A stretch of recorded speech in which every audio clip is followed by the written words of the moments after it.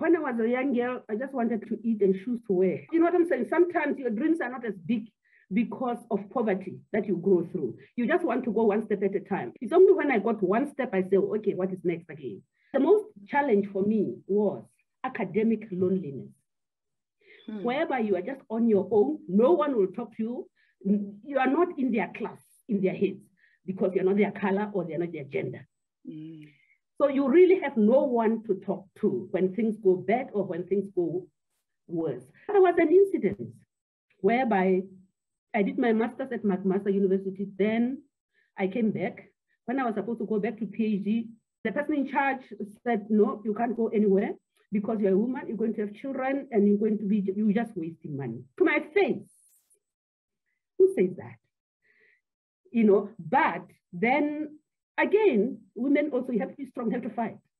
I went to the top of the university, I said, this has just happened.